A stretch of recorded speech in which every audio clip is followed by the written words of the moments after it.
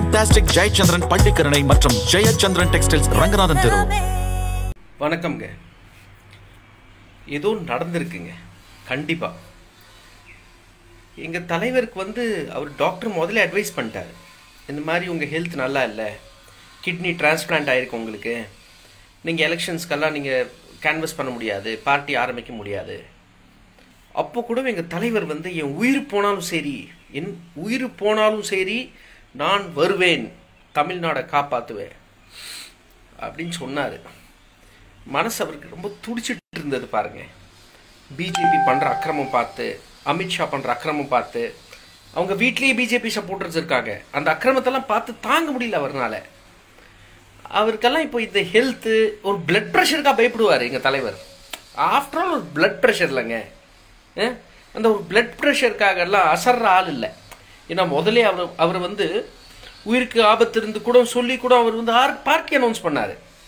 But இப்போ பாருங்க, ஏதோ ஒன்று நடந்திருக்கு, ரொம்ப சீரியஸாக நடந்திருக்கு. உயிருக்கெல்லாம் அவருக்கு ஆபத்து. அவர் என்ன பிடிச்சி பிஜேபிக்காரங்களாம் கத்திரிட்டு நாங்கள் உங்களை கொலை பண்ணிவிடும் அப்படி சொன்னாலும் அசர மாட்டார். அவருக்கு அதெல்லாம் ஒரு முசர் மாதிரி, அதெல்லாம் கண்டுக்க மாட்டார். இன்னும் ஏதோ தீவிரமாக நடந்திருக்கு, விசாரிக்க வேண்டும்.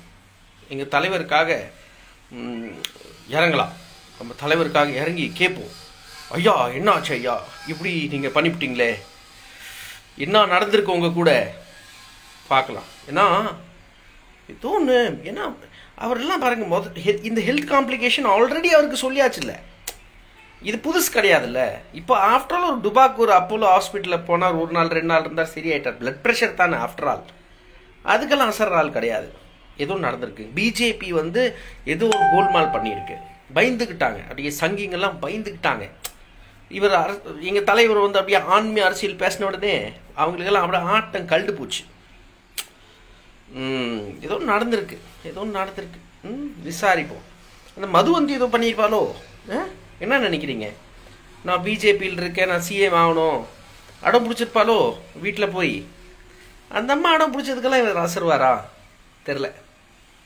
ஏதோ ஒன்று இருக்கும், பார்ப்போம். ஆனால் தலைவா இப்படி பண்ணி விட்டீங்களே ஐயா, கடவுள் மேலே நம்பிக்கை இல்லைன்ட்டு எப்படி சொல்ல முடியும் உங்களுக்கு?